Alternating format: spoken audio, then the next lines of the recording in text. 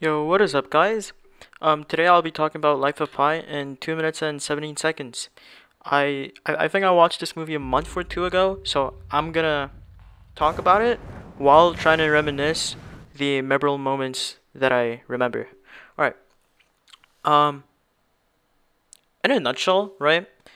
I'm pretty sure this is a movie based on a fiction book. It is an adaptation of the book, but basically, you have this kid called Pi, and he's Indian, and his family, his dad runs like a zoo, but then I think there was like some financial issues. I don't even know. Maybe there was something with the mayor or governor that was like telling the dad to stop the zoo. Fuck, I don't even remember. But basically, the plot starts when fucking they go out to sea to go to New York with their animals, right? There you can see the fucking ship sinking with all the animals and shit.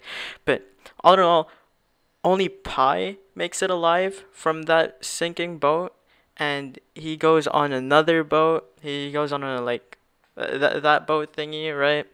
And there he's accompanied by like fucking various animals, like most memorably the fucking tiger, right?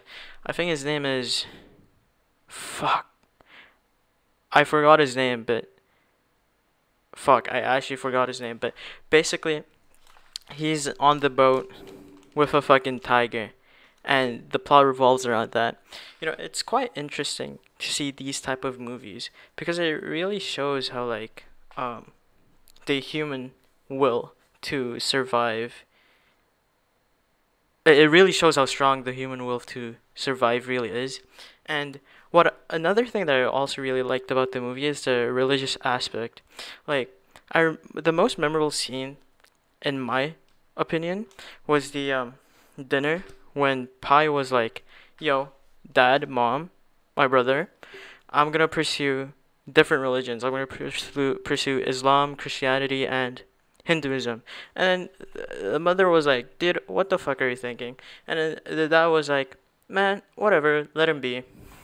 You know, it was really cool how his family had an open mind to his beliefs, and I really think that the religious aspect was honestly great.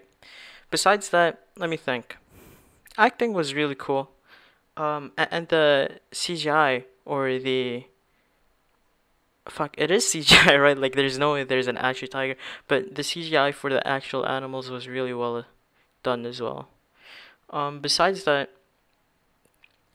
plot wise, I mean, you could say it's revelations.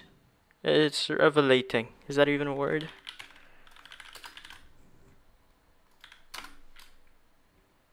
Yep. It like it shows how fucking bro. I don't even know what the fuck I'm saying. But basically, all in all, it was pretty fun.